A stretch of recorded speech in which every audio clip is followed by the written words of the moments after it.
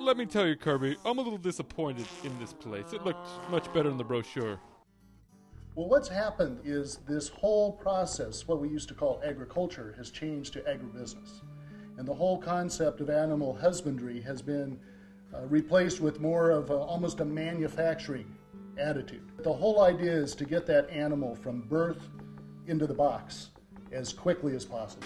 How did you get involved with rescuing farm animals? I was actually 16 when I literally woke up one day growing up in Madison, Wisconsin, and said, well, wait a minute, if I love animals, why am I eating them? It was real simple. I didn't realize that farmed animals were treated so badly. I just knew that it didn't seem right to love animals and eat them. Nearly 100,000 cows are processed, a tidy little word for slaughtered, each and every day. That's enough beef to fill a huge football stadium. Think about that the next time you see a McDonald's sign that brags billions and billions served.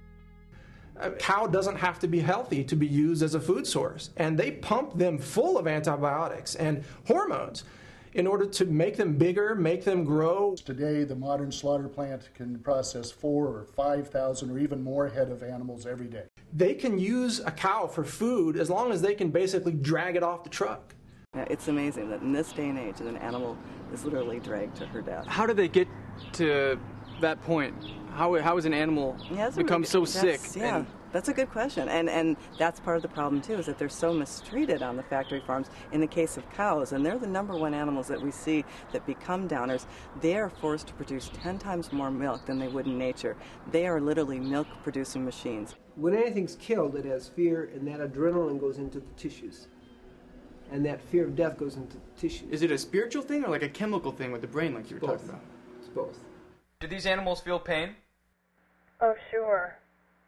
They're just paralyzed. They can feel pain. When consumers learn about these issues, they're choosing to go vegetarian or vegan is on the rise, no animal products at all, or they're just simply choosing to consume products that are not raised so cruelly. And of course, there are many happy endings here at Animal Acres when these animals do survive these cruel conditions and they can come here and have hope and love and joy for the first time in their lives, and then they in turn teach other people to look at them as animals with the hope that maybe if people see that a turkey is a lot more like a dog, that maybe they won't eat them.